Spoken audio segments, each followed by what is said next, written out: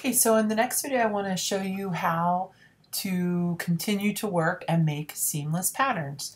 So what I always begin with is a swatch where I'm going to just create my design, start to think about my design.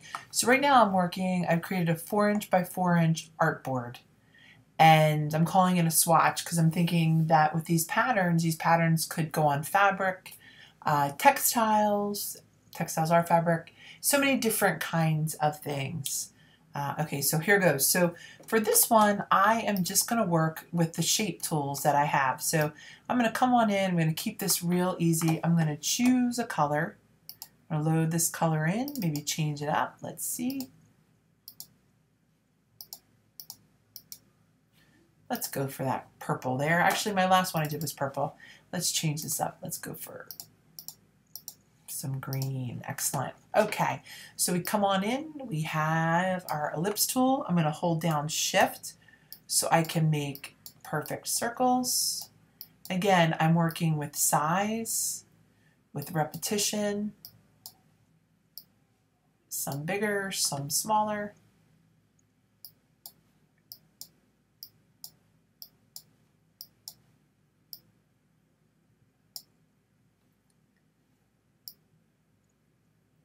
All right, so there we have it. Let's do a couple more.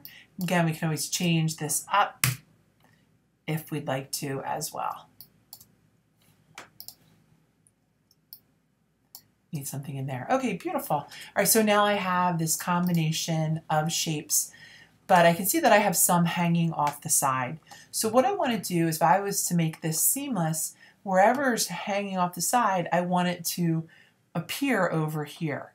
So if I was to take the swatch, put it, even upload it to a place like Spoonflower, or use it as a website background, and I wanted it to tile, what would that look like? So this is how I'm going to go about doing that.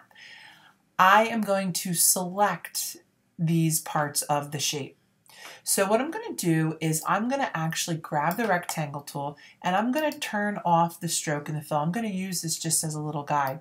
I'm going to come on in and I am going to draw a rectangle that is going to encompass those two shapes. Excellent. So again, there's no fill or no stroke, but I still want it there. Now, I'm going to select these shapes as well. So I'm going to hold down Shift. I'm going to grab my black arrow, hold down Shift, and collect these shapes that are encompassed inside of this rectangle. So I have selected the rectangle and the two shapes. Now what I'm going to do is I'm going to open up my Pathfinder window, and I am going to choose the trim option, this one right here. Excellent.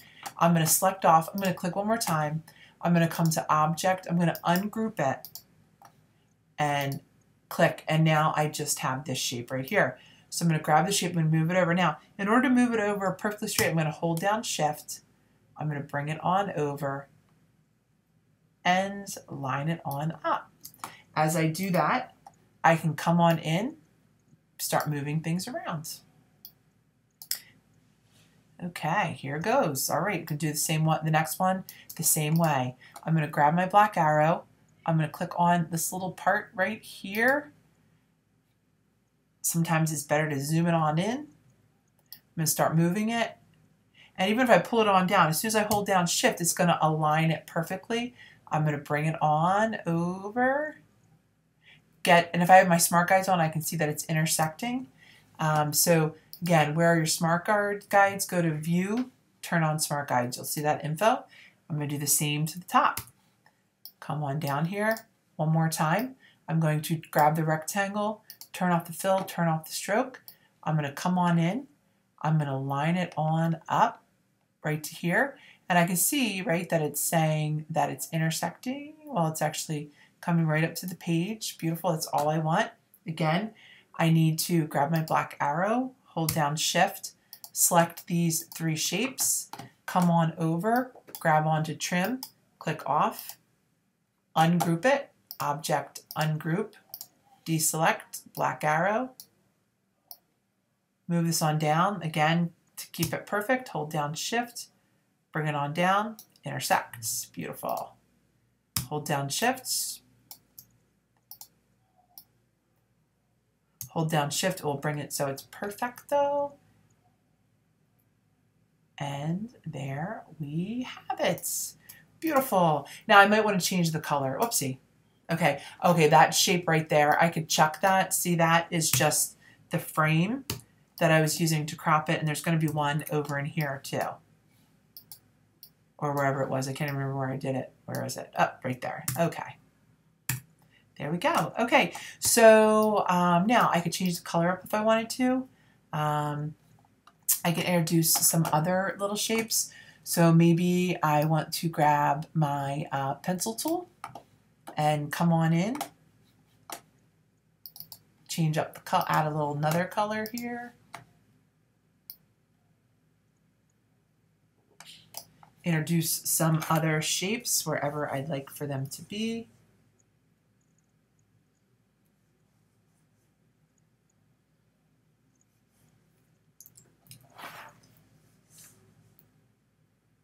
So again, with our shape, we always know our shape is closing. It will get that little circle.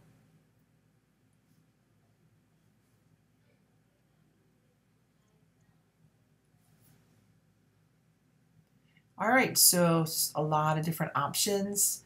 Again, working with the shape tools that we have.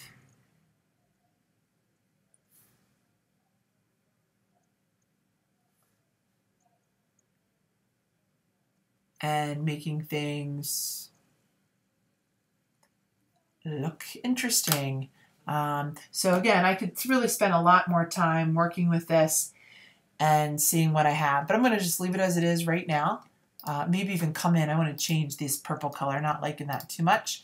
If I want to select all, I could just go select same fill color, and I am going to add them in with that green and actually open up my color guide and just go lighter. See what I think? Like that better. Okay, move things around. You can see you could really just spend a lot of time figuring out how you want things to be. All right, so now I'm going to click onto this and I'm going to turn it into a pattern. So I'm going to come to Object, I'm going to come to Pattern, and I'm going to say Make. And I'm going to just keep it as a grid, and I'm going to hit OK. All right, now this is sometimes where I might see a couple errors and I might want to change them up. So I don't see an error, but I just want to show you what an error might look like. So for instance, sometimes you might see a little space, and if that's the case, just find the shape and just move it up to close that down. And you can play around with what you see. If you don't like the way things look, you can change it up. So I am going to, I have a copy right there. It's right there. I always end up making multiple copies, but that's okay. Save a copy, okay. Now I'm going to hit done. I'm out of here, and I'm going to create another artboard and apply this pattern. So I'm going to grab my artboard tool, and I'm going to just draw in over here right next to it. Oopsie. And I'm going to make this one 12 by 12. Again, because this one was 4 by 4, this one will work totally as 12 by 12. I'm going to move this on over. So annoying. Sometimes it grabs some of the shapes. Didn't want it to do that, but that's okay.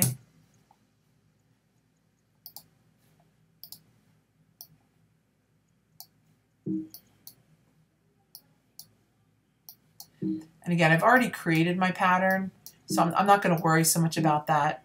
I'm not going to worry so much about it. Okay, so let's get this the size we want it to be. 12 by 12. There it is. Beautiful. I'm just going to chuck those for right now. Okay, so now what I'm going to do is I'm going to apply this pattern. So I'm going to grab this onto this, click. I'm going to make this 12 by 12, 12 inches by 12 inches. I'm going to hit OK, and I'm going to apply this. I'm going to click this right here, and I'm going to move this on over.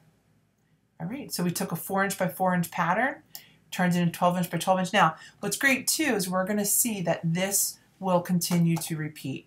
So what do I mean by that? If we wanted to make it, even bigger and bigger, it's going to repeat as well. Up, and I'm seeing a little error.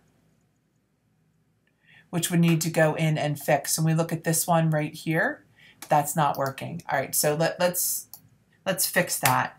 And I'm gonna just delete that. Once you get the pattern created, it doesn't matter as much. All right, so let's zoom it on in.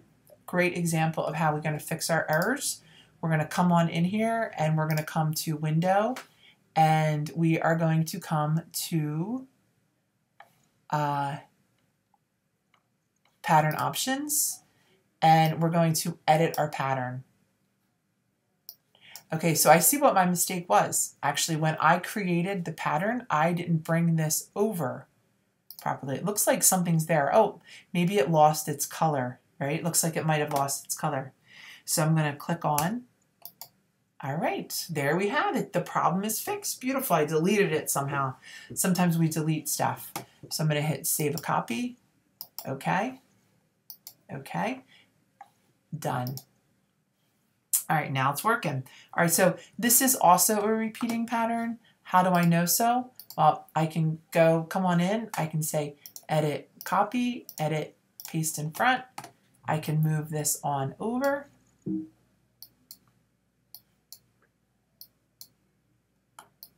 Again, I can hold on to Shift. Let me move this over here.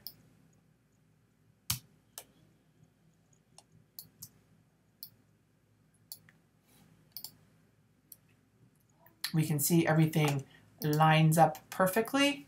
And what we've done is we've created a seamless pattern. We've really just worked with very simple shapes. We could change this up as much as we'd like to. Lots of possibilities.